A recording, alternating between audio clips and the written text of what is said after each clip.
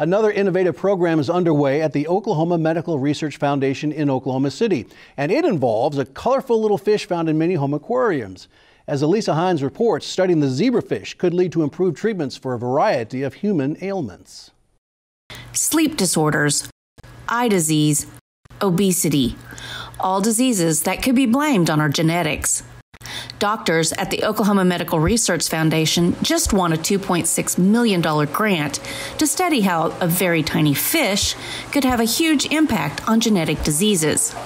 Dr. Gwar Varshni is an assistant member at OMRF and says they use zebrafish to study human diseases. Zebrafish are a small freshwater fish. They are 4 to 5 centimeters long that are used as a model organism for biomedical research. The grant is to study how small genetic variances can affect gene expression, leading to different diseases.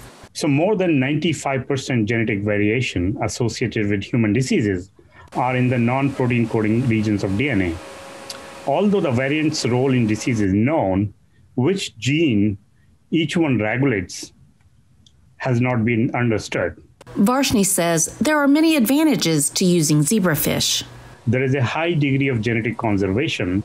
Around 8 out of 10 human disease genes have a counterpart in zebrafish.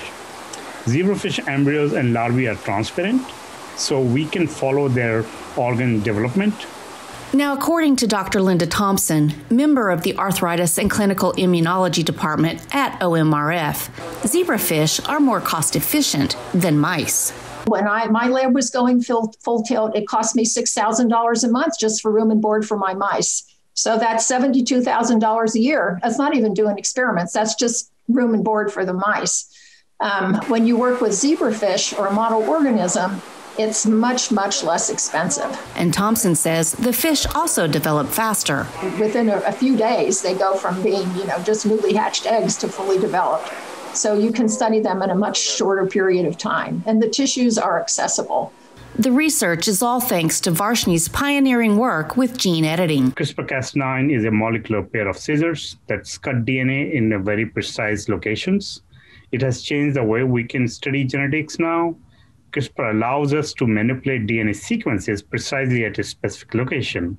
We are going to use CRISPR-Cas9 to precisely make these changes in zebrafish to see how these small changes affect the gene expression and find out what gene is regulating the disease pathogenesis.